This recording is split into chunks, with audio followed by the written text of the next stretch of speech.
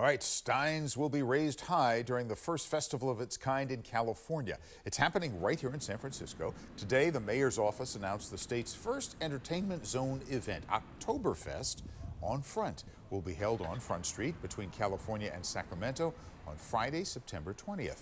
3 bars will sell alcoholic beverages to go during the free event that includes live music. Huge news.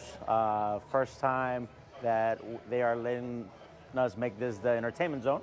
Our party has usually been 3 to 8, and now we can blow it up and go 2 to 10, which is a bigger party. We get to add another band to the equation, and we're super excited about that. The Entertainment Zone program allows outdoor drinking and is intended, of course, to help revitalize the downtown area.